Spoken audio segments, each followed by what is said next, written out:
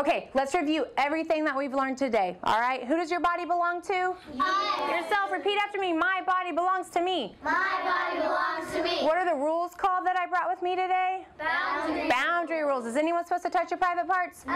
Is anyone supposed to look at your private parts? No. Is anyone supposed to show you their private parts? No. Is anyone supposed to have you touch their private parts? No. Is anyone supposed to show you pictures of people's private parts? No. What about if it's just in a magazine? Is that okay? No.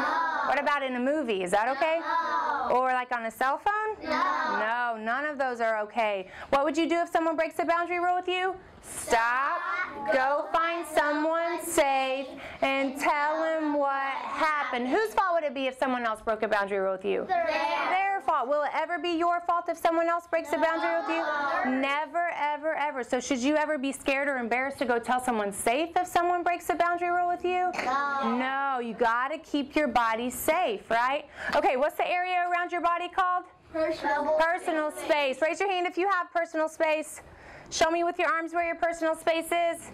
Who does your personal space belong to? I. Yourself. Okay, now tell me about safe people. Are they kids or are they grown-ups? Grown-ups. Are they strangers or grown-ups that you know? Grown-ups that we know. And do you need to trust your safe people? Yes. Yes. Okay, one more time, guys, just for fun. I want everyone to say it with me, okay? What are you supposed to do if someone breaks a boundary rule with you?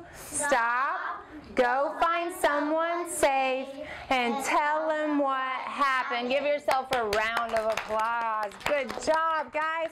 Okay, now how long do you think you need to remember this stuff? Forever. Forever and ever and ever. I bet you guys can do that because this is really important stuff, huh? All right, good job, guys. Thank you very much. Yay.